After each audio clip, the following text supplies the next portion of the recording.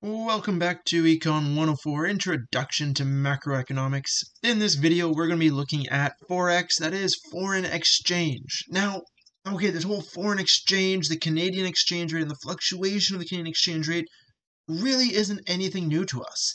We've been playing around with these fluctuations. We've been playing around with some of the determinants that cause these fluctuations now for pretty much the whole semester.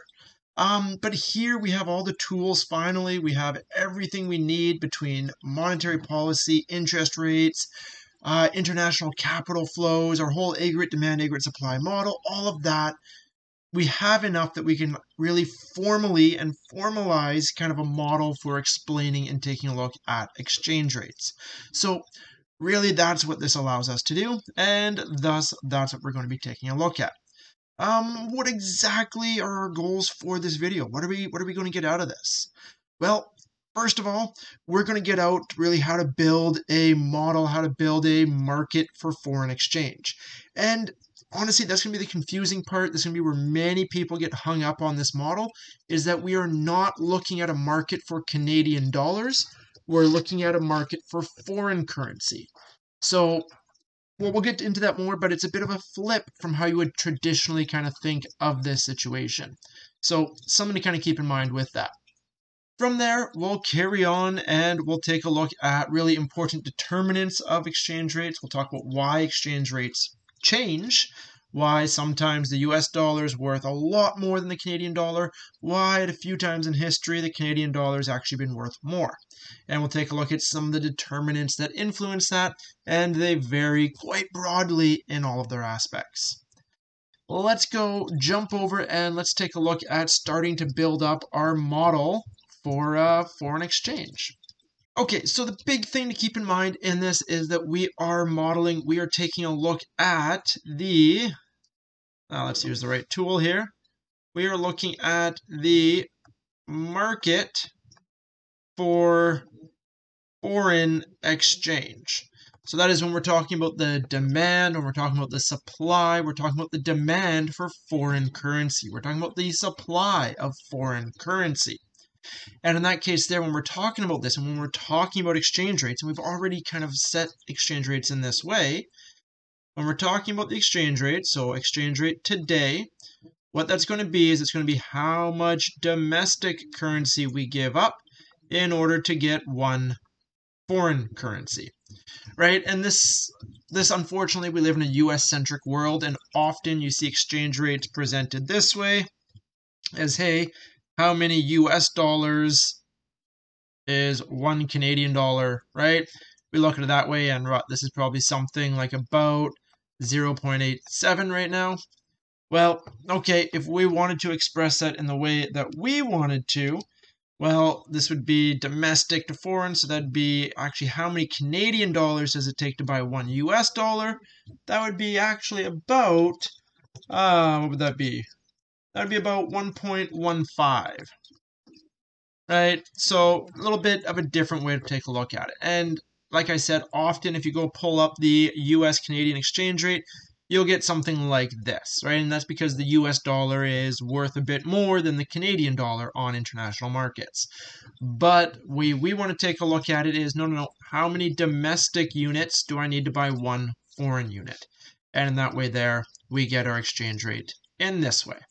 And really, yes, okay, we see this a lot in the news, we see this reported a lot, but really from our sense of thinking about prices, this makes a lot more sense to us, right? And when we think about it, when we're buying a foreign currency, it's just like buying any other good, right? We would think about it in this kind of way. Say you wanted to buy a cup of coffee. Well, you would think about how many Canadian dollars you give up per cup of coffee, right? And in that way there, and right in that case, there'd be like $2 per cup of coffee.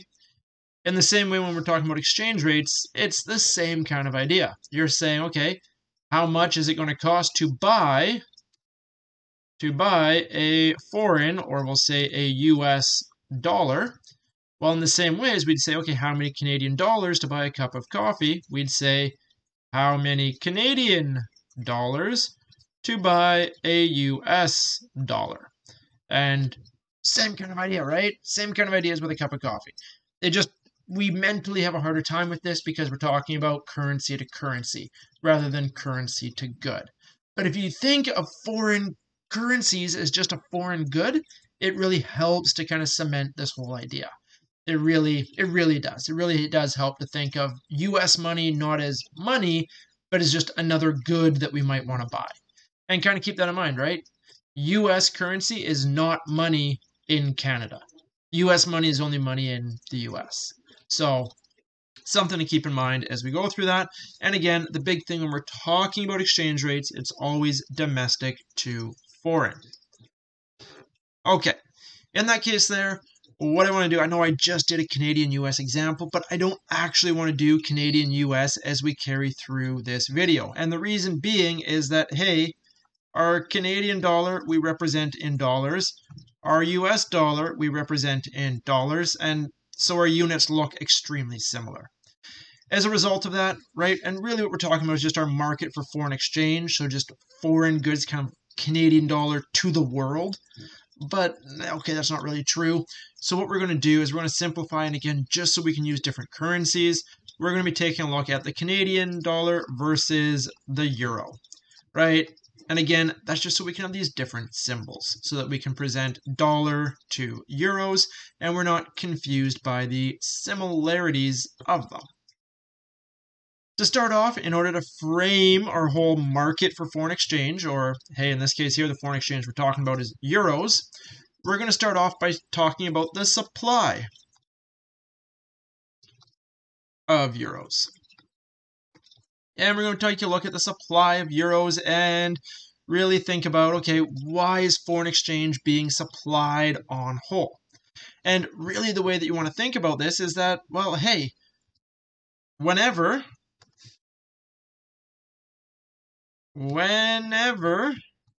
Europeans, right, and technically we could just say foreigners there, whatever foreign country we're talking about with their foreign currency, whenever foreigners want, let's change that from want to demand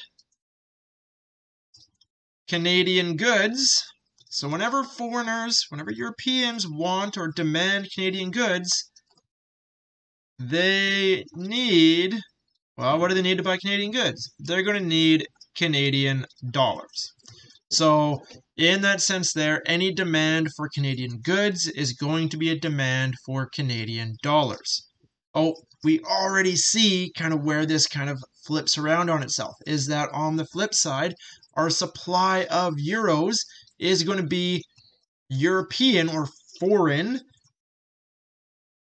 demand for Canadian dollars. That is our supply of euros, right? The supply of euros that we have available to us is the European demand for Canadian dollars. They're going to have to offset each other. They're going to have to match each other in that way there. Okay, there we go. We have that. We have this being popped up here. Big thing to keep in mind is even though this is there as a reciprocal, our focus, right, our big focus in taking a look at this is that we are looking at the supply of euros because we're talking about the market for foreign exchange. We're not talking about the market for Canadian dollars. We're talking about the market for foreign exchange. And I know I probably sound like a broken record saying this several times now.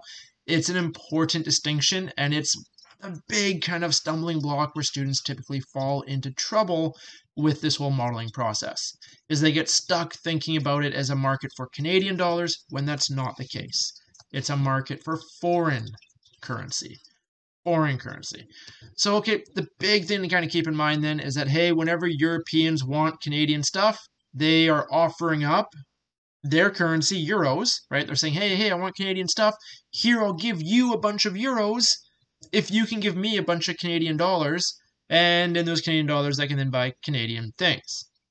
So, okay, in that sense there, the supply of foreign exchange, or inversely, that demand for Canadian dollars, it's going to arise from Canada's sale of goods, services, and assets to the world. So that is, it's going to be determined, really, the supply of euros is going to be determined by our Canadian exports right? So how much goods and services we're selling to Europe. The more stuff that we're selling to Europe, that's the more demand for Canadian goods, that's more demand for Canadian dollars, that's more euros being supplied in this market for foreign exchange. It's also going to depend on asset movement. So it's also going to be depending on Canadian asset flows, right? So these are our financial services. These are our Canadian bonds, right? And we're living in this simplified world where bonds are the only kind of financial asset we consider. So in this case here, hey, if all of a sudden there is a lot of demand for Canadian assets, that is a capital inflow. Well, hey, if there's all of a sudden this capital inflow, a lot of demand for Canadian assets, well, then we're going to have an increased supply of euros. So again, the way to think of that. Finally, and one we're not going to play around with too much, is that there's also going to be reserve currency. Reserve currency. And this is going to be banks or firms, individuals even, they often hold a level of foreign reserve, right? You think about this, you go to your local bank, your local little branch, and you're going on a trip, maybe not so much these days, but you're going on a trip abroad. And you say, hey, I need to buy X amount in foreign currency. Typically, as long as it's a foreign currency that's, a typical travel destination, the bank actually has some of it just sitting there. And they are saying, okay, sure, we'll exchange Canadian dollars for euros at this rate, and you go about your trade and you walk out with a bunch of euros, right? And that there is because, of course, the bank was just holding a bunch of foreign currency as just reserve. In the same way, European banks are going to be doing the same thing. They're going to be holding a bunch of Canadian dollars in reserve, just holding on to it in case their clients need Canadian dollars.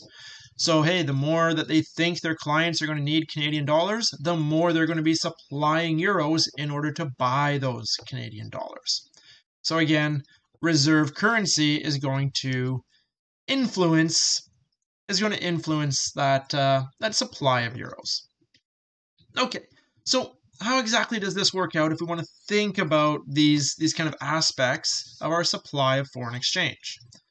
Well, okay, let's take a look here. Let's take a look at our graph and take a look at what's happening. So, okay, first of all, we have our vertical axis, which is our exchange rate today, which, keep in mind, is our domestic over foreign. So, okay, domestic over foreign, in our case there, what's that? That is dollars per euro. So, okay, that's our price. That is the price of a euro. On our horizontal, this is going to be the quantity of euros from, hey, very, very few to lots and lots and lots of euros. Okay, the thing we have to keep in mind with this vertical axis is that when we look at exchange rates this way, it gets a little bit confusing in the sense when we talk about appreciation and depreciation. That is the way that this is set up because we're talking about euros. Well, in the respect of an appreciating euro, as the euro appreciates, well, we need more Canadian dollars to buy a euro. So an appreciating euro is as the price goes up. Very similarly, a depreciating euro, you need fewer Canadian dollars to buy a single euro. So as the euro depreciates, our exchange rate goes down. The problem is that, okay, we are talking about the market for foreign exchange, the market for euros, but we're in Canada and we really care about the Canadian dollar. And so in that case there, the issue arises because an appreciation of the Canadian dollar. So, okay, if the Canadian dollar appreciates, well, appreciates, you have in your mind appreciation is up. Well, okay, if the Canadian dollar appreciates, we actually need fewer Canadian dollars to buy a euro. That is, an appreciation is a decrease in our exchange rate. So that would be an appreciation. Right? A bit backwards from how you would typically think of this. Very similarly, if we're talking about a depreciation of Canadian dollars, well, a depreciation of Canadian dollars means that the Canadian dollar is not worth as much as it used to be. So we now need more Canadian dollars to buy a single euro. So if we need more Canadian to buy a single euro, our exchange rate actually rises. And so that would be, if our exchange rate is going up, that is a depreciation of Canadian dollars. So bit of backwards kind of way of thinking about this as we go through the whole process. Okay, that being said, let's start off by presuming that we are at some point, that we have some current exchange rate, and let's just change the exchange rate and kind of talk about what's going to happen with this supply of euros. So let's pick a point, and let's pick a point just something like that. So to kind of reference it, we'll say there's some exchange rate, there is some quantity of euros that exist all together. Okay, from here, let's increase the exchange rate. That is, let's depreciate the Canadian dollar. Okay, let's think about that. I just said I want to depreciate the Canadian dollar. What does a depreciation mean? What does a depreciating Canadian dollar mean? And let's just think about this in terms of our exports. Well, if the Canadian dollar is depreciating, are Canadian goods, from a European perspective, are Canadian goods going to be relatively cheap, or are they going to be relatively expensive? If the Canadian dollar is depreciated, well, that is, Canadian stuff looks cheap. So if Canadian stuff looks cheap, well, Europeans are going to want to buy more Canadian stuff. More Canadian stuff. Therefore, our exports are going to be going up. Hey, if our exports are going to be going up, that is, Europeans want to buy more Canadian stuff. In order to buy more Canadian stuff, they need more Canadian dollars. That is, if they need more Canadian dollars, how do they get those more Canadian dollars? They need to supply more euros. So in that case there, we witness that, hey, as the exchange rate goes up, as our dollar depreciates, the amount of euros supplied increases. And we get upward, a positive slope between these two. Of course, the opposite would also be true, right? Say we had an appreciation of the Canadian dollar. If we had an appreciation of the Canadian dollar, well, now all of a sudden, the Canadian dollar is appreciated, all else equal, meaning that, hey, if we want to, again, think about it just strictly from the export scene, Canadian dollar is appreciated, Canadian dollar is now worth more, that is, Canadian stuff now looks more expensive. So, hey, if Canadian stuff looks more expensive, all else equal, Europeans are going to want fewer Canadian things. If they're buying fewer Canadian things, they're demanding fewer Canadian dollars, which means they're supplying fewer Canadian dollars altogether. If they're supplying fewer, not supplying fewer Canadian dollars, supplying fewer euros altogether, so in that case there, the supply of euros falls. As we have an appreciation of our exchange rate, our supply of euros begins to fall. And we have, as such, no real surprise here. We're talking about the supply of foreign exchange, and we get this upward sloping curve. That is, we have this positive relationship between exchange rates and quantity exchanged. So we get our supply curve upward sloping. Can I fit it between all three of these points here if I kind of lined it up? Not really. But we get this upward sloping, this positive relationship between our exchange rate and the supply of foreign currency. Okay, let's flip this around now, and let's talk about our other one. Let's talk about our demand for foreign exchange. Our demand, in this case here, our foreign exchange we're talking about is euros. So let's talk about our demand for euros. So let's go jump and talk about that. So again, in this case here, we're talking about our market for foreign exchange. So here we're looking at our demand for foreign exchange. And so that there in our case here that we're talking about, our foreign exchange in specific is euros. And again, keep in mind, hey, in the previous case, we said our supply of euros was the demand for Canadian dollars, right? The amount of euros they supplied was going to be equal to the amount of Canadian dollars they demanded. In the same kind of way here, our demand for euros, well, every time we demand a euro from their perspective, we are supplying Canadian dollars. Every time we say, hey, I want to buy a euro, I'm supplying a Canadian dollar in order to buy that euro. So again, we have this inverse relationship between the two, keeping in mind the market that we're actually evaluating is the market for foreign exchange, not the market for Canadian dollars. It's often helpful to think about what's happening to the Canadian dollar, but we always have to invert it in order to get the market we're actually interested in.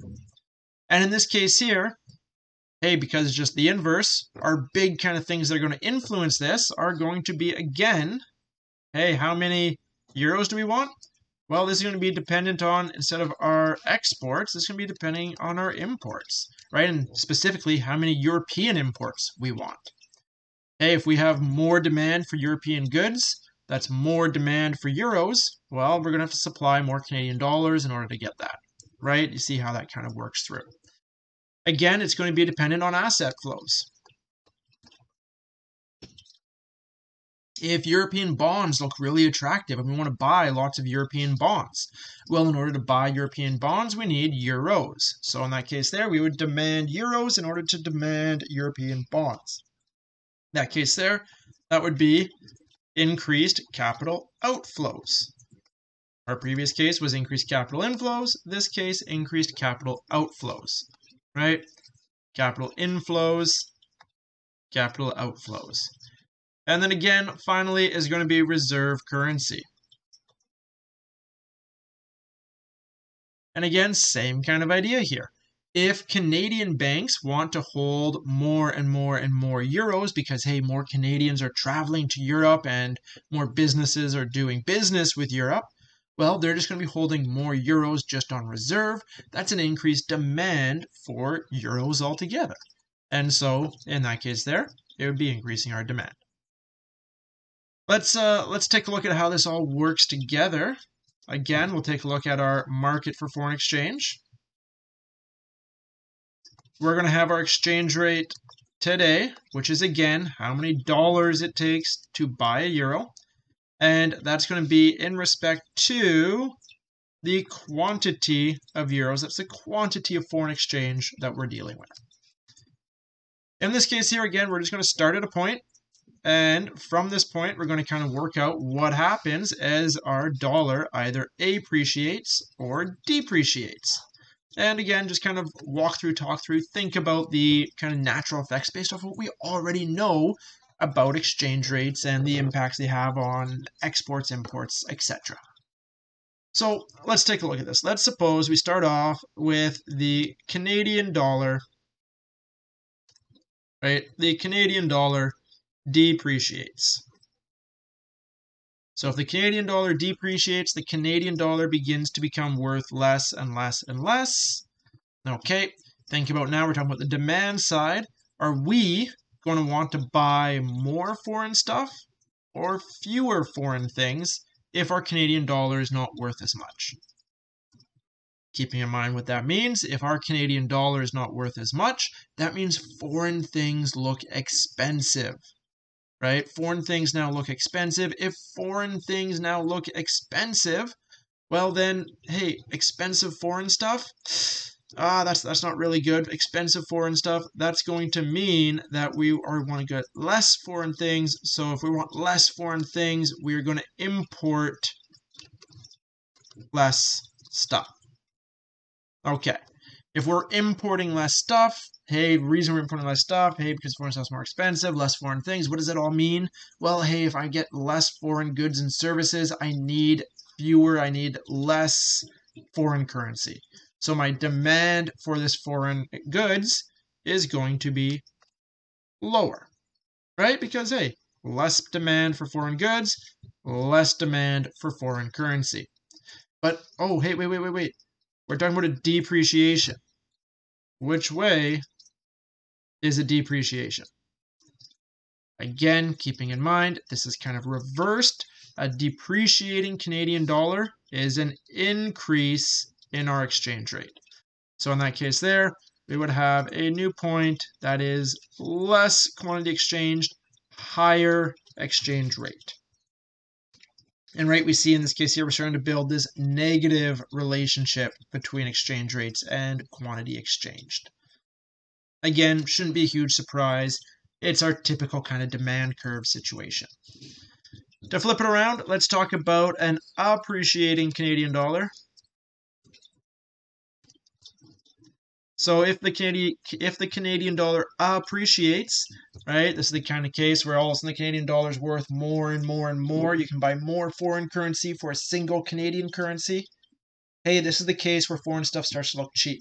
This is the case where all of a sudden you're doing your online shopping and you're like, oh, I can import stuff from the US, I can import stuff from Europe because our Canadian dollar looks so good, foreign stuff looks cheap. If foreign stuff looks cheap, well, I'm going to demand more foreign stuff, so my imports are going to go up. As I demand more foreign stuff, well, I'm also demanding more foreign currency. So in that case there, as I appreciate, I increase my demand for foreign exchange, for foreign currency. Again, an appreciation is a drop in our exchange rate in this sense here. So, right, depreciation was a rise, appreciation is a drop. So we get a new point somewhere like that. More quantity exchanged, lower exchange rate.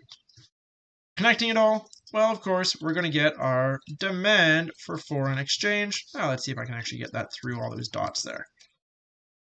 Maybe not. There we go. I kind of got it roughly as a linear line. Freehanding it, that's not too bad. So again, we get our relationship there between our demand, the exchange rate, and what's going on all together. Of course, what we have to do next is we need to bring this all together, and by bringing this all together, we can determine our equilibrium exchange rate. So let's take a look at that, and it's going to be relatively quick to take a look at this because it's something we've been doing a lot this semester. So taking a look at our exchange rate today, we have that as, again, Canadian to euro. And that is, again, our quantity of euros, right? We're always labeling our axes. If we don't label our axes, we have no idea really what this means. We have downward sloping. We have our demand. And again, keep in mind, this is our demand for euros. We have upward sloping our supply. And again, keeping in mind that this is our supply of euros, how many euros are supplied all together. And where the two intersect, we get our equilibrium exchange rate and we get our equilibrium quantity exchanged. So we'll call that ET, and I'll call it ET prime. That's the exchange rate today, and the prime, just to note that, hey, it's our equilibrium one. And right, of course, we would also have a quantity today prime, and that's, of course, the quantity of euros exchanged. That's how many euros we're buying and selling, not necessarily the quantity of the amount of Canadian dollars, the amount of euros that we're buying or selling. Okay, so from here, what happens? Right? We see that exchange rates are not fixed. We see that exchange rates change. And if you are somebody who maybe has a trip coming up one day, you end up watching exchange rates to see what they're doing. And you notice that, hey, they actually tend to fluctuate day to day. They actually are not they can be somewhat stable. They won't change massively day to day, but they do change. So what's going on? What is some determinants? What causes these exchange rates to move around? Okay, so in explaining these determinants, we don't actually need to separate it, right? In the past, we've kind of said, okay, what are some determinants of supply versus what are some determinants of demand? And we've separated the two out. And we've said, okay, here's the stuff that affects supply, here's the stuff that affects demand. Hopefully you see that that won't actually really work in this case because, right, as we kind of saw as we were building our supply and our demand curves, is that while this is the supply of euros, this is actually the demand for Canadian dollars. And while this is the demand for euros, this is actually the supply of Canadian dollars, right? So that is, hey, anything that affects, they're going to be the same determinants. They have to be the same determinants, just in the flip model. So in order to take a look at these determinants and the things that are going to fluctuate this model around, what we need to go do, what we need to go take a look at is really the big kind of price pressures. And okay, I kind of gave that away. Our categories that we're going to be evaluating are going to be through prices, and this is prices of goods and services. So this is to our goods and services markets and how changes in the prices of goods and services will then end up influencing our exchange rates. It will also be through our capital flows. Through our capital flows and through changes in capital flows, this will also change our exchange rates. And right, one of the big things that can influence these capital flows is, of course, our interest rate. And then finally, the last kind of big determinant that we'll look at that influences these is just structural changes, right? These are just massive economic structural changes in just the way that we structure our economy altogether. If it's, hey, just this country, this economy is known for just being really good for business, a really great place to start a business in, a really great place to park your money, given just the laws, the regulations, the legal framework, all of that, it's just going to be attracting resources, and thus you're going to have a greater supply of that foreign exchange. If it's the other way, if it's like, this is not somewhere you want to keep your money, it's not a safe place to have your money, you don't want it, well, then in that case there, you're going to have a lot of money leaving, and you're going to have a lot of demand for that foreign exchange instead, right? Because people don't want to leave, they want to leave the domestic currency, so they want more of that foreign currency instead. So kind of our three umbrella categories that we're going to look at as we go and discuss determinants, shocks to our exchange rate. Let's start off by taking a look at our prices of goods and services. And there's three scenarios that we want to take a look at. And right, really the big thing that you got to keep in mind is that what is being kind of held up in this prices of goods and services is our whole law of one price.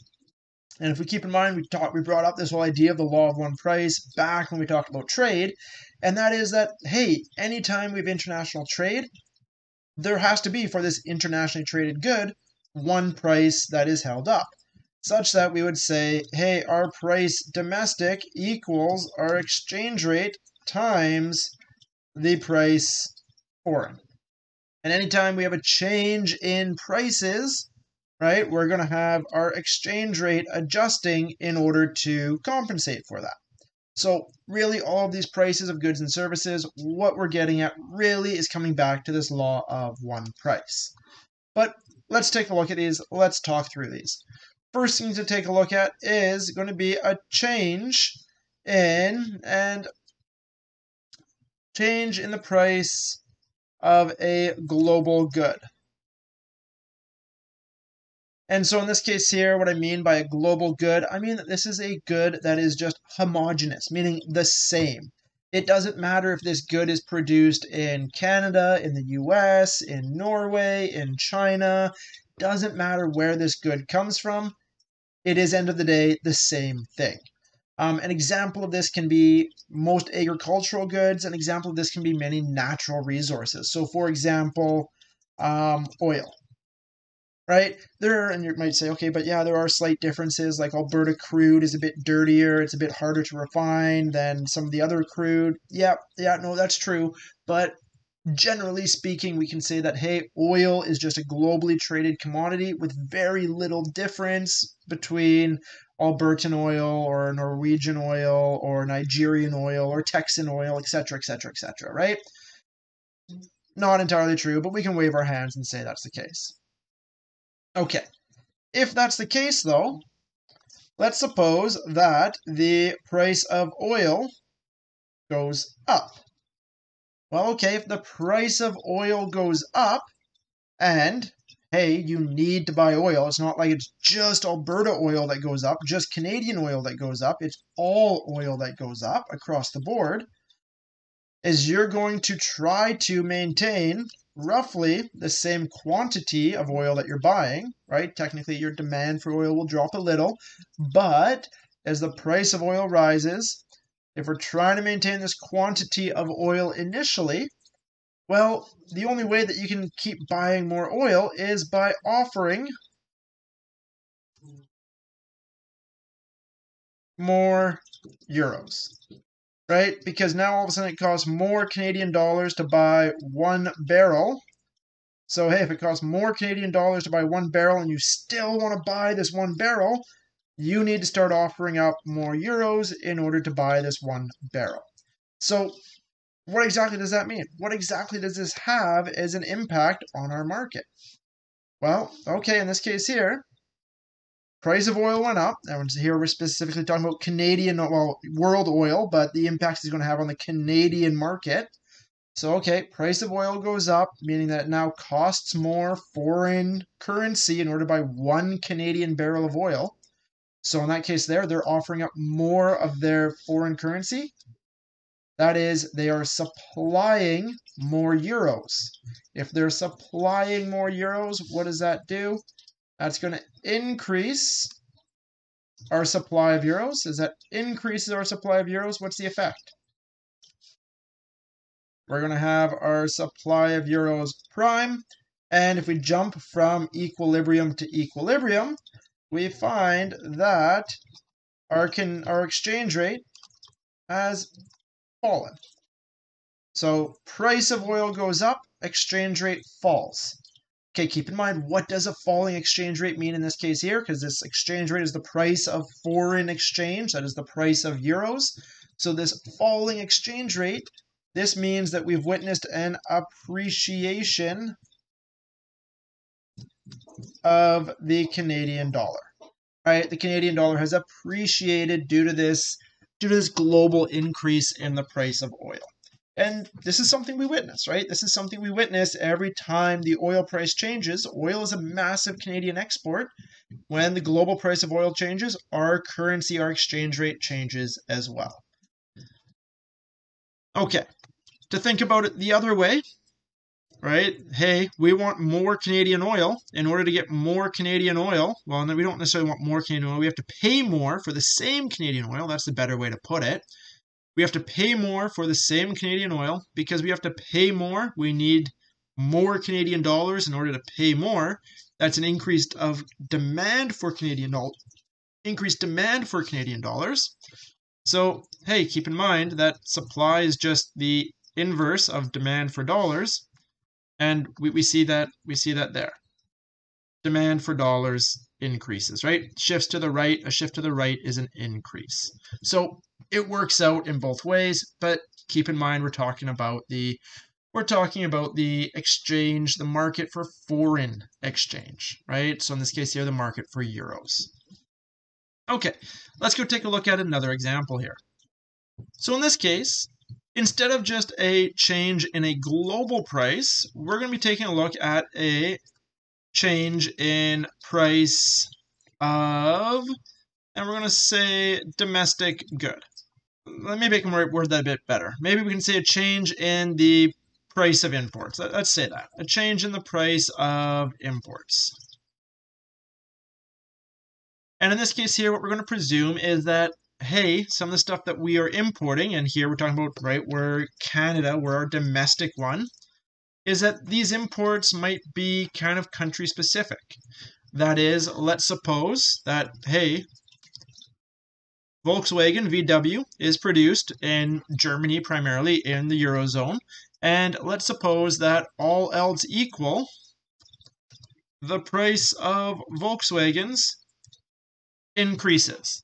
But, okay, keep in mind, I'm not saying that the price of cars increases. That is, price of Ford, price of GM, price of Honda, price of Toyota. They're all staying the same. The only thing in the world that's changing is the price of a Volkswagen. We need to work out then, okay, if the price of a Volkswagen is going up, that would be one of our Canadian imports from Europe, right? From our country that has our foreign exchange that we're interested in. If this price of import goes up, we need to work out, well, what does this do to our exchange rate? And in this case, it gets a little bit tricky because in this case, we actually have two very opposite scenarios that can arise. And let's take a look at these two opposite scenarios. These two opposite scenarios are based off of whether or not we as Canadians view this foreign good. Do we view this foreign good as elastic or inelastic? And sorry, I shouldn't say that we view it, it's that our demand for it is either elastic or inelastic. And whoa, these are micro concepts. If you haven't taken micro yet, you're completely like, I don't know what that means. And if you have taken micro, you're like, oh no, elasticity, right? That's usually a bad chapter for many, many students. But let's simplify it here, right? We're not going to get into all the details and the nuts and bolts of elasticity. What we really mean is by elastic is just going to be, let's just write this here. Elastic is that we are price sensitive. That is that our demand, our quantity demanded is very sensitive to the price. That, hey, if all of a sudden the price goes up, we go, hey, yeah, no, sorry, I don't want it anymore, right? Think of chocolate bars. If you're, chocolate bars are $1, you're like, yeah, okay, I'll grab a chocolate bar at the checkout. If chocolate bars go up to $2.50, now you're looking at that chocolate bar at the checkout and you're going, I don't really know if it's worth it anymore, right? You're sensitive to that change in price. The other case of that would be inelastic. And inelastic would be that we are not price sensitive. That is, the price can change and sometimes can be changed quite drastically, but will hardly change the amount that we end up consuming of it. And again, an example of this would be something like gasoline, right? Price of gasoline can increase quite drastically, right? Even if we take a look over the last year. In the last year, and again, it's a funny year because we've had our pandemic and our lockdown, but over the last year, price of gas was as low as 80 cents all the way up to $1.50.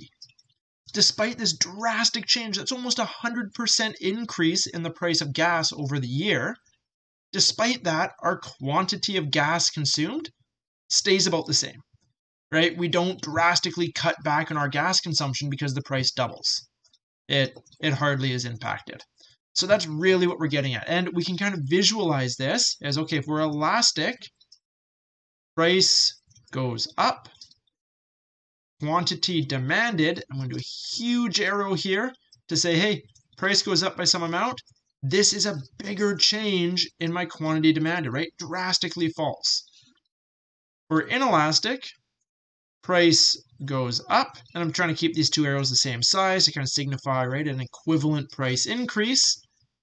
My quantity demanded, it still goes down because, hey, I'm going to have less, but it's a tiny change, right? And depending on the degree of inelasticity, it may be close to zero, but tiny change.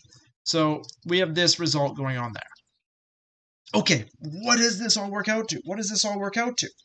Well, okay, let's go back to our example and let's work through this. Let's suppose to start off that our demand for Volkswagens are elastic. So that is, we are sensitive to the price of Volkswagens. That is, we're like, hey, you know what? Yeah, sure, I really like the Jetta. But if the price of the Jetta went up drastically, I'd just go buy a Civic instead, right? I don't love the Jetta that much. So, okay, if that was the case, we would have price of Volkswagen going up, but we would have our quantity demanded disproportionately falling. And okay, what we're really interested then is our total expenditure on Volkswagens, how much we're actually spending in total on Volkswagen. So okay, we can work that out. Our total expenditure, that is just price times quantity. But okay, what's happened to our total expenditure? And this is where it's like, uh-oh, this has gone up, that's gone down. We have two effects going on. Which one wins out? Well, okay, this is where this kind of relative arrows really helps to pay off. Price has gone up, but quantity demanded has dropped even more significantly. The bigger arrow wins, right? So in this case here, our total expenditure on Volkswagens has actually fallen. We are expending less on Volkswagens, right? You can see this. We have this price increase, but a drastic quantity drop. That drop overrules this increase, giving us altogether a drop in the amount of money that we're expending on Volkswagens. Okay, where does all this fit in, right? Where does all this fit in? Well, in this case, we're talking about, hey, we want to buy a European good, and because of this price change, we want to expend less Canadian dollars on this European good. So if we want to expend less Canadian dollars on this European good, we're going to have less demand for euros. I want to buy fewer dollars worth of European cars. If I want to buy fewer dollars worth of European cars, I'm going to be demanding fewer euros. Okay, if all that made sense, if all that worked through, right? Total expenditure down, less Canadian dollars being spent, less money being spent on European cars means fewer euros needed. Fewer euros needed means less demand for those euros. So going up here, what does that work out to? Less demand for European cars, less demand for euros. We have our demand curve shifting to the left. And if our demand curve is shifting to the left, what do we have? Well, we have, again, a drop in our exchange rate. A drop in our exchange rate is, again, an appreciation of the Canadian dollar. Okay, I want to take a moment here to kind of be like, hey, why is this one a demand shock? Why was the last one a supply shock? Okay, the rationale behind the two is that in our first scenario, let's use the right tool. In our first scenario, we were talking about a change in a global price, which was a Canadian export, right? So because it was a Canadian export, that was going to influence our supply of euros, how many euros were supplied to buy our Canadian export. In this second scenario that we just went through right now, we're talking about the change in a foreign import price. Because we're talking about the change in a foreign import price, well, that's going to depend on the amount of euros that we demand, because we need euros in order to buy this European good. We could have worked through this example as a change in a domestic export price, right? Let's suppose that there is a Canadian toques. And Canadian toques are very different than any kind of toque that you can make or buy from any other country in the world. And now there's a change in the price of Canadian toques. Well, again, depending on whether this demand for Canadian toques is elastic or inelastic, that is, right, do people actually see Canadian toques as different from American toques, different from European toques, different from toques created other places, right? Depending on this, well, whether it's elastic or inelastic is going to depend on how much our total expenditure on toques changes. And in this case here, because it's going to be how much Canadian toques we buy, that scenario would influence our supply of euros. So again, it just depends on which country we're talking about. In this case, we're talking about, hey, stuff that we are buying from Europe, stuff that Europe is exporting. So in that case there, because we're talking about imports, we're talking about our demand. So just a bit to kind of keep straight in that bit there. Okay, what about the other scenario? What about if we have inelastic? What if we have inelastic demand for Volkswagens? Let's take a look at that. So if our demand for Volkswagens is inelastic, let me just move this down to make a little bit more room. We'll go right down below there. So if our demand for Volkswagens is inelastic, well, we still have that this whole price of Volkswagen has gone up, right? That's unavoidable. That's what we've said our whole situation is. Price has risen. But in this case, Canadians on whole, we look at Volkswagens and we go, no, they're one-of-a-kind car. Fine, European engineering, much better than a Honda, much better than anything else. Sure, they've gone up in price, but I'm still going to buy them. Because for whatever reason, I really like my Volkswagens. So in that case there, our quantity demanded of Volkswagens, it will drop. Some people will back out of this for sure, but it's just going to drop a little. It's not going to have a drastic change in our quantity demanded because, again, it's inelastic, which means that we're not price sensitive. So we're not changing our quantity consumed very much for a change in the price. Again, how does that work out? Well, we want to take a look at how much money we're spending on foreign goods. And so total expenditures, again, price times quantity. Our price goes up, our quantity goes down just a little bit. So again, which one wins out? The bigger arrow wins out. So in this case here, our total expenditure would actually rise. So price of Volkswagens has gone up. As price of Volkswagen has gone up because we view Volkswagens in an inelastic sense. We say, yep, no, nothing compares. There are no substitutes to Volkswagens. We have very little change in the amount of Volkswagens we buy. Because there's very little change, we end up just spending more money on fewer Volkswagens. So as a result of that, if we're spending more money, we are really supplying more Canadian dollars, or on the other way of that, we're demanding more euros, right? Because our total expenditure is up. Either we're offering more Canadian dollars, supply of Canadian dollars, or demanding more euros. Either way we work out that, what the final impact is demand to the right. Right, in this case here, because we're demanding more euros to buy more Volkswagen, or not to buy more Volkswagens, but to spend more on Volkswagens. Or alternatively, we're supplying more Canadian dollars as we are trying to spend more money on our Volkswagens. Either way, the final impact of that is that the exchange rate rises, keeping in mind that a rising exchange rate would be a depreciation of the Canadian dollar, right? So we have this depreciating effect of the Canadian dollar in this scenario here. So this is probably one of the most difficult ones to kind of keep in mind as we work through this is, okay, elastic, inelastic. What I find is really the big helping point is to kind of work through kind of these relative arrows. Elastic goods, big change in quantity demanded. Inelastic goods, tiny change in quantity demanded. And then as we work through our total expenditure, how much money we're spending on that good or service, well, the bigger arrow is the one that always wins out, right? It's always the bigger arrow that wins out, causing our impact on total expenditure.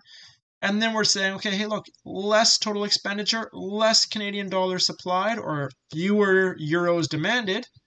Hey, all of that decrease in demand. More Canadian dollars spent on Volkswagens, that is more Canadian dollars supplied, or alternatively with our model, more euros demanded.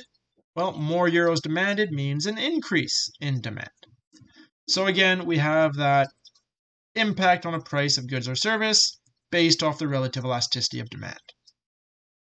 Okay, so a few little cases there. The last one we're going to consider is changes in overall price levels. So let's clean up and let's take a look at our last price, effect of a price on this case here.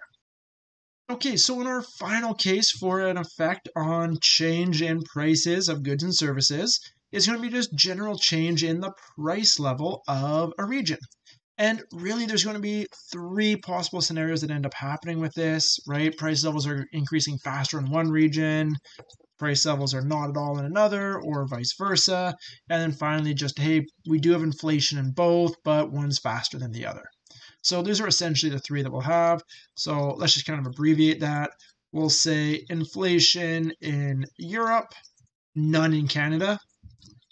Inflation in Canada, none in Europe.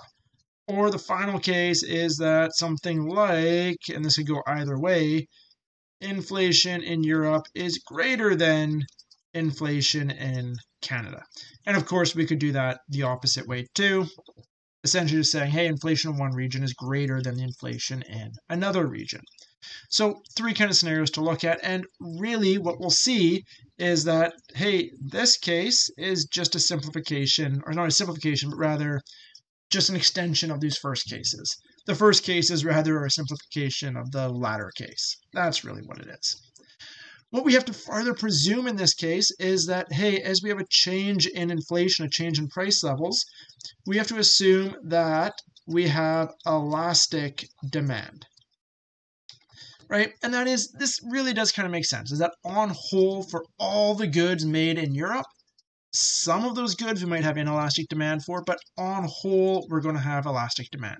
If price of European bread goes up, well, we're going to substitute to domestic bread, to American bread, to Asian bread, to, right? There's so many other players out there that we could just substitute to somebody else. So we're not stuck paying more on whole just because European bread costs more. We're just going to, okay, we're going to switch. So let's take a look at this scenario, and let's take a look at this scenario for our first case, which is just going to be all of a sudden Europe is having inflation.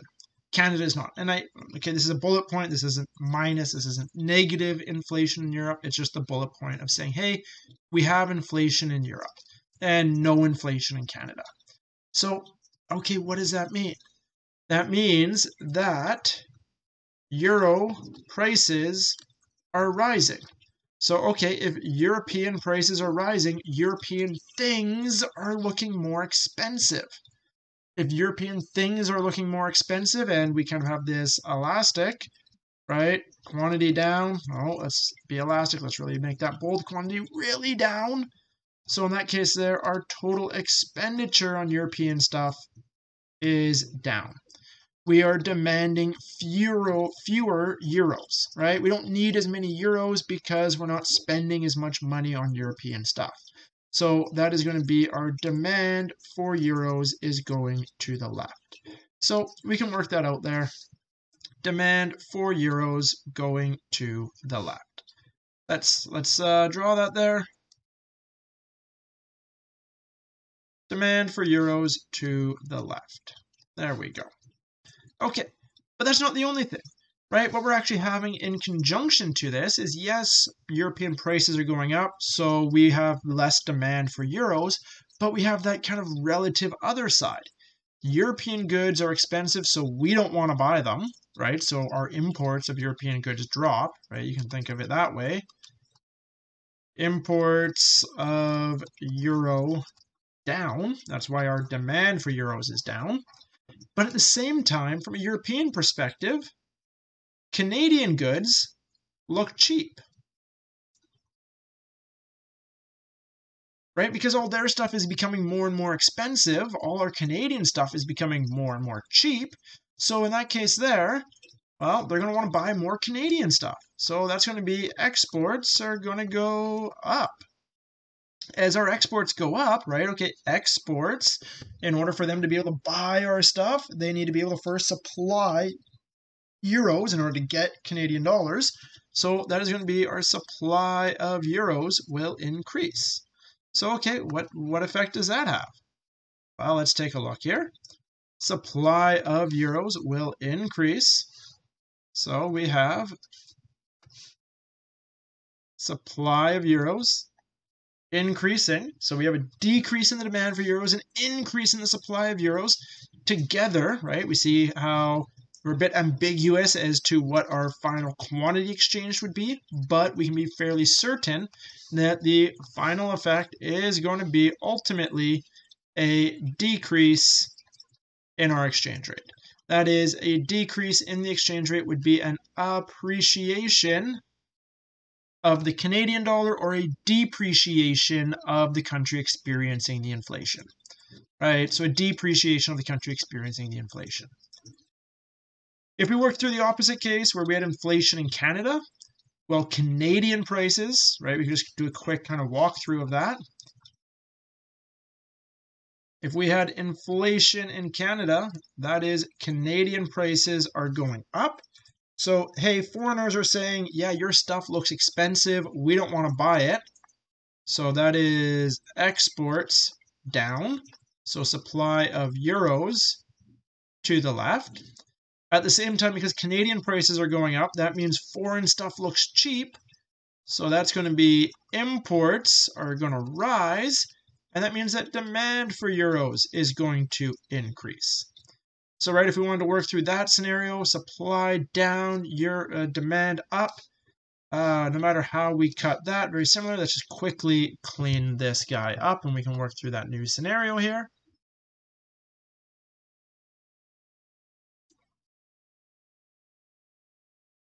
There we go. So our initial equilibrium. New scenario, we said demand is going to increase. Well, we can show that there. And we said our supply was going to decrease. Well, again, we can show that. Again, ambiguous as to what the impact is going to be on our quantity exchange, but fairly straightforward that the impact is going to be an increase in the exchange rate. And that is, in this case here, the Canadian economy was the one experiencing inflation. So because the Canadian Canadian economy was experiencing inflation, we witnessed a depreciation of our dollar. So two different scenarios going on there. What about the final case? Well, that is, we have inflation in both regions. Well, if we have inflation in both regions, it really just comes down to which one has greater inflation. If we have, as we have it written there, inflation in Europe is greater than inflation in Canada, well, then that's essentially just going to simplify down to this scenario here, that first case, that essentially Canada has no inflation and Europe has all the inflation, right? That's our first scenario.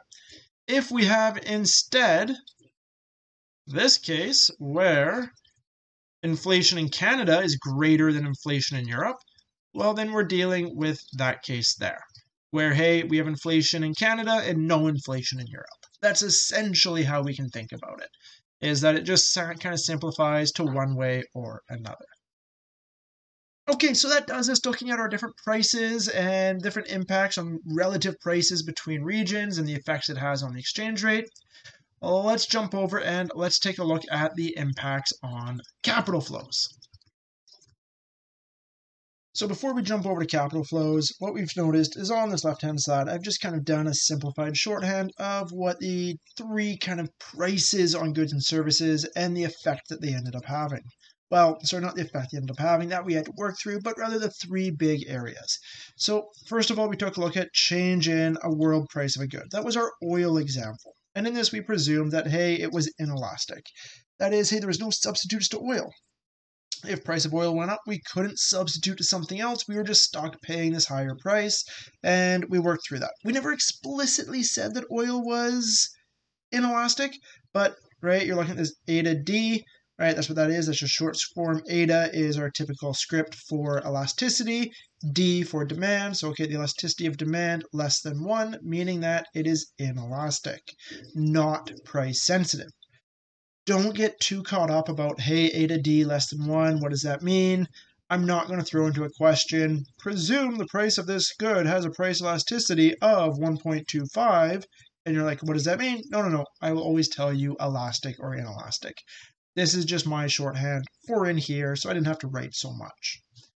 We then went through, okay, change in the price of an export or an import good. We took a look at a case where it could be elastic. So again, just for your own information, that'd be eta D greater than 1, or inelastic, that is eta D less than 1. Right, and we worked through that, the impacts that that would have, depending on relative elasticity of that good. Finally, we took a look at changes in price levels, that is really relative rates of inflation between two different economies, and in that case there, we presumed that, hey, we presume that goods are elastic. That is, hey, if all of a sudden there's huge inflation in the Eurozone, well, maybe we could substitute and buy some of these goods from Africa, China, Great Britain, US, South America instead, right? So just because there's great inflation in one area doesn't mean we're stuck dealing with them. So we presumed elastic demand in that case there.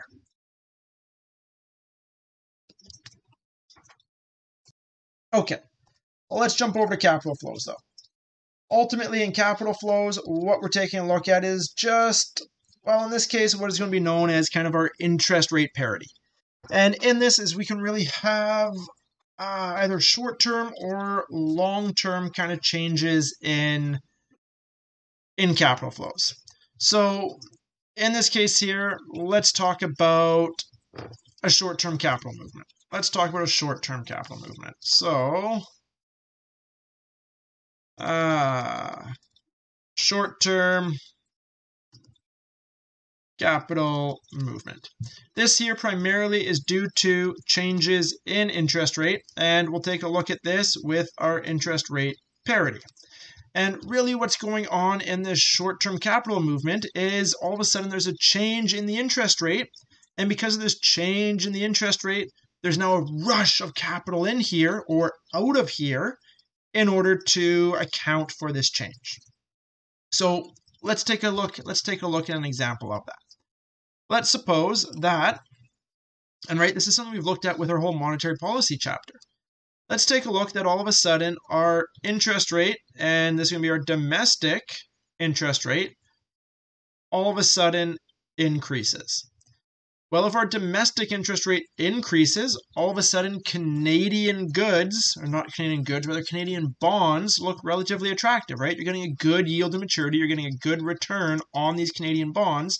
So all of these European savers want to save in Canadian bonds and get this Canadian interest rate. Well, in order to save their savings in Canadian bonds, they need Canadian dollars, so they need to buy Canadian dollars. In order to buy Canadian dollars, they need to supply euros. So in that case there, as the interest rate goes up, our supply of euros goes up. That is, right, a little bit deceiving when we're talking about supply. That is, supply of euros goes to the right. As supply of euros goes to the right, well, our exchange rate drops. That is, dropping exchange rate is an appreciation, right? And we've done this walkthrough, talk-through before. We've just kind of jumped over that stuff. We just said, yeah, interest rate up. We want more demand for Canadian dollars to buy demand for more bonds. Or sorry, more demand for Canadian dollars because we have more demand for Canadian bonds. That's what I was trying to say. More demand for Canadian dollars, all else equal, causes the Canadian dollar to appreciate. Right? We've just now added in that, hey, that's actually an increase in the supply of euros. So, right, in that case there, increase in the supply of euros, that has pushed us to the right, causing a new equilibrium, right? New equilibrium there. Let's take a look at that. Lower exchange rate. Lower exchange rate, appreciation of the Canadian dollar. Let's take a look at this a bit using what would be known as our interest rate parity formula. Our interest rate parity formula looks something like this. So interest rate parity, IRP, interest rate parity. What we would have in this interest rate parity is we would equate 1 plus the interest rate domestic, so right, that's our Canadian interest rate, to be, let's write it out and then I'll explain all the terms here, times 1 plus the interest rate, and I'm going to go F for foreign. Okay, so what do we have going on here? We have essentially saying that, hey, the interest rate domestically must equal the foreign interest rate once we adjust for exchange rates. Where this expression here, ET, this is our exchange rate today, right? So our current exchange rate. FT, this would be a forward rate. That is, you can kind of think about this as what we would expect the exchange rate to be next year, right? And this would be in our scenario where we're only looking at a 1-year savings. Like, hey, I can either save in a 1-year Canadian bond or I can save in a 1-year European bond. Either way, I should expect, once I adjust for exchange rates, the exact same return. And let's take a quick look to kind of show that this actually works. Let's just kind of clean up our bits here. There we go. Let's presume that we have a interest rate domestic of, what are we going to say the domestic interest rate is? The domestic interest rate is going to be 2%. Okay. We'll say the interest rate foreign is 2.5%. So, okay, it looks like, hey, the foreign bond actually has a higher interest rate than the Canadian one. But we'll see that with exchange rates, that might not actually be the case. We'll then presume that the exchange rate today is $1.20. Keeping in mind, exchange rate, that is going to be $1.20 per euro. Okay, first question I could ask is, hey, based off of this, for interest rate parity to hold, that is, for this equality to hold, what must be this forward rate? Right, and we could just go through a little bit of algebraic voodoo, just rearranging things, and we could solve for that quite readily. And so, hey, for the first bit here, let's go through that. So, okay, what would we have? We would have 1.02 equals FT all over exchange rate of 1.20 times foreign 1.025. So, okay, in order to work this out, let's do our algebraic manipulation. Let's multiply, I have 1.2 in my denominator. Let's multiply both sides by 1.2. So 1.02 times 1.2 gives me on my left there 1.224 equals forward rate times 1.025. Okay, I want to get this forward rate by itself, so let's divide by the foreign interest rate. So 1.224 divided by 1.025, that gives for me 1.19. We'll carry around a few extra decimal places here. We'll go 415.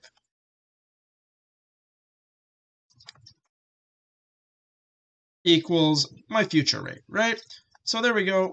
We can go there. 1.19415. Great. So we have that. We have all the parts of our interest rate parity formula.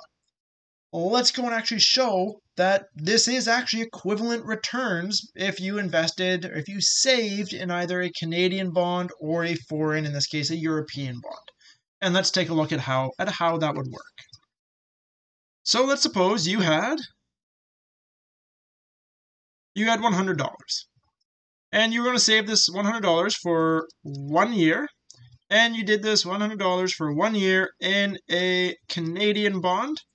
Well, you would get, in that 1 year time, you'd get your 100 plus your rate of, times your rate of return. So 100 times 1.02, you would have $102 in 1 year's time.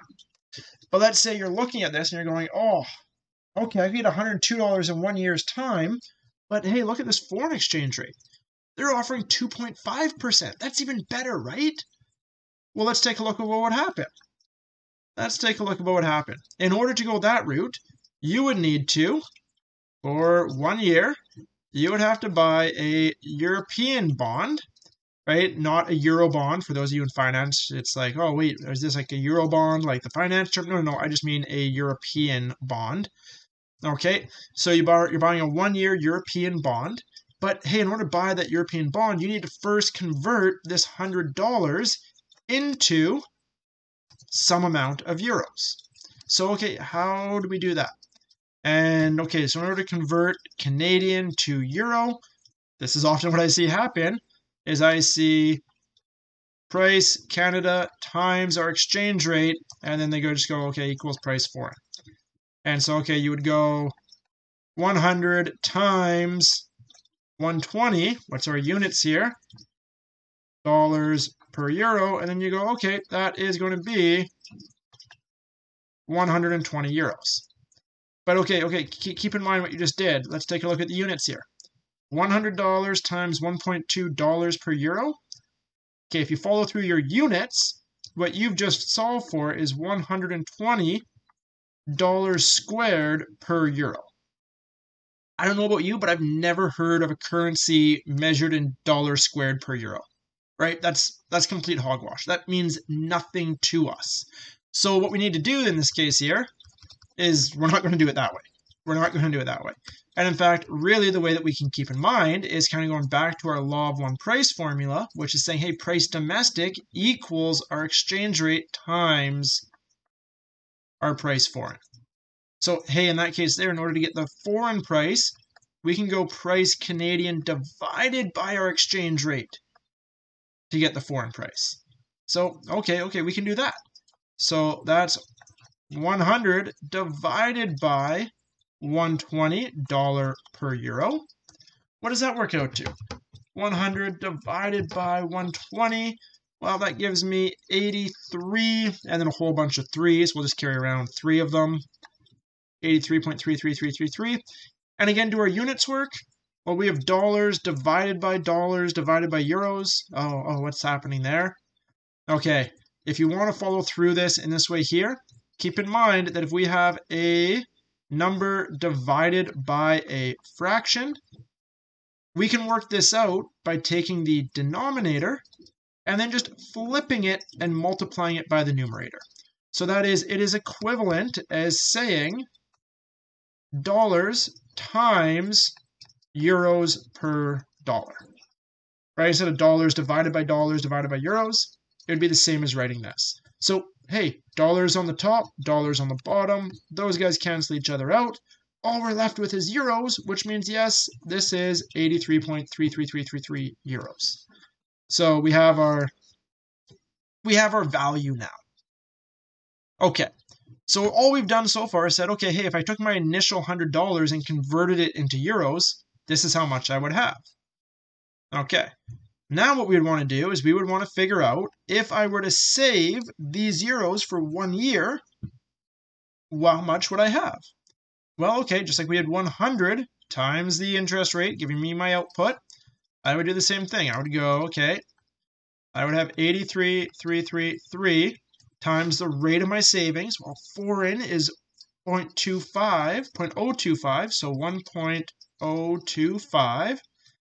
That's going to give me, what does that give me? What do I get in 1 year's time? I'm going to have in 1 year's time 85.4167. Carrying around a few extra decimal places because these are still intermediate steps, right? So, okay, 1 year's worth of savings, I go from 100 Canadian dollars to 102 Canadian dollars. 1 year worth of savings, I go from 83 euros to 85 euros, and then the decimals as well. But okay, in order to be able to compare this apples to apples, I need to take this amount and I need to convert it back into Canadian dollars because, okay, I'm Canadian, I need to spend my money in Canadian dollars. So, okay, I need to convert it back. What rate am I going to convert it back at? Well, okay, I'm not going to convert it back at this 1.2 because I'm now 1 year in the future. What I need to convert it back at is my future rate, right? This forward rate. And that is, I need to convert it back at this rate here. And so in order to do so, how am I going to do that? Well, okay, again, keeping in mind our law of one price formula here. In this case, I know the foreign. I know the exchange rate. I am looking for the domestic. So, hey, this guy is a bit intuitively easier to work through. That is, we're going to get our new forward exchange rate. So that's going to be 1.19415 times my saved amount of money a year later, 85.4167. And what does that yield for me? 1.19415 times 85.4167. I get, what do I get? I get 102,003, right? So a little bit of rounding error because we cut things off early is where that 3 comes from. But hey, for all intents and purposes, I get 102. Meaning, hey, look at that. Was there any difference between saving my money, saving my $100 in a Canadian bond, or saving my money over in this European bond? There was no difference. In the end, I got $102 either way. That is presuming, of course, this stable foreign exchange rate, that we could predict this and that we know what this is. Which interest rate parity really gives a good kind of hint that, okay, for these financial returns to be equal across all countries, we need to be able to predict this at least somewhat outside of exogenous shocks hitting our system, right? And we would expect that this risk-weighted return, that our returns, irrespective of country, would be approximately equal. And just like we see here. So, okay. How do we use this then, right? This is a big mathematical aside. You're like, where does this all fit in to our model? Okay, it all fits into our model in what we were just talking about here. That, hey, interest rate goes up, we must have this change in all of that. And let's work through to see that. Let's work through to see that. And well, what about all this math? This was really just saying, hey, we can show that this is actually the case, that we are indifferent between saving in Canadian and European bonds. Okay, so let's see this impact here then on our interest rate parity formula. So what did we say happened? We said that we had an increase in our domestic interest rate. So that is our left-hand side has gone up. So hey, if our left-hand side has gone up, that is we now have an inequality in our interest rate parity. Okay, if this is an inequality, it's not going to affect foreign interest rates. Foreign interest rates will not respond to a change in domestic interest rates. What will respond, right, is going to be our short-term capital flows. We're going to rush in, and what that's going to do is it's going to affect our exchange rate today. As this affects our exchange rate today, well, we're going to want these two to equal. That is, we're going to want this whole right-hand side to go up. So again, we have equality. How do we get this whole right-hand side to go up? Well, that's going to be if this exchange rate today falls, which, hey, is what exactly we worked out would happen. This exchange rate falls. As that exchange rate falls, that is the Canadian dollar appreciates. As all that happens, we again get a new equality occurring. So we can kind of work through directionally how this works through with this interest rate parity formula as well. And we see the movement of capital flows. We also have long-term capital movements, right? And these long-term capital movements, these are often perceived by not changes in interest rates, so not necessarily due to this interest rate parity, but as I was kind of hinting at earlier, kind of the business environment of a given country. If a given country is more business friendly, that is, hey, businesses, firms, investors all think it's going to be more profitable to be in Canada, well, then capital will flow into Canada. If, right, that's going to be an increase in the supply of foreign currency. If alternatively they go, ooh, Canada's not a good place to go and do business, Canada's not a good place to be, well then investment money is going to be leaving Canada, and as it leaves Canada, we'll have a decrease in the supply of foreign currency, right? And so be going through that way there. Okay, that does us for our capital flows. Let's take a look at our final one there. Let's take a look at these structural changes. So again, you'll notice before we jump over into taking a look at the structural that I have listed here, kind of the abbreviated Cole's Notes version of our capital flows. So again, we had our short-term capital flows due to interest rate parity, so the differences in interest rates. We then also have our long-term capital flows, and I've kind of abbreviated that to just being like, hey, how business-friendly or investor-friendly is an area? That is, do we think that area is going to be very profitable, or do we think it's going to be not so profitable, right? And that's going to intervene or have an effect on our long-term capital flows. Okay, what about structural? Well, these structural changes, these are just really about ease of trade, right? Ease of trade. And this is going to be ease of trade of either trade in goods and services, as we've seen here, or ease in trade in terms of capital flow. And right, this is going to be due to just government legislation about how easy it is. Anything that could affect these patterns of trade. So war could have an influence on this. Pandemic and lockdowns can have an influence on this. The Suez Canal, where it got shut down for a few weeks, this could have an influence on this. Short-lived, but same kind of idea, right? The more able that you are to increase the ease of trade, well, then the more trade that's going to occur, the more easily you're going to be affected by these, the more easily you're going to be affected by capital flows, right? And the easier it is to do trade, well, typically the better it is for your country.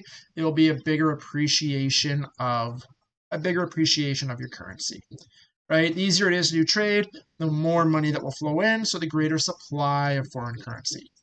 The more difficult it is to do trade, well, the less money that's likely to flow in. So, bit of a Cole's note, not much to say about that whole structural bit of trade there, but what can occur with that just the same. Okay, so that does us for our video on exchange rates and foreign exchange. If you have any questions as we've worked through this, of course, please feel free to comment below. Please feel free to leave a message on our D2L Frequently Asked Questions page. And of course, please feel free to send me an email. I hope to do another quick video of just a few examples of working through different things that happen and how that affects the exchange rate. So watch for that video as it pops up. It'll again come up a little bit later. But this is often the abstract one. It's usually one that a lot of students have trouble with, okay, what curve is being impacted? What exactly does this mean for our exchange rate? So hopefully the other video on some examples will help to clarify that. Again, any questions, please feel free to reach out to me. Until next time, thanks.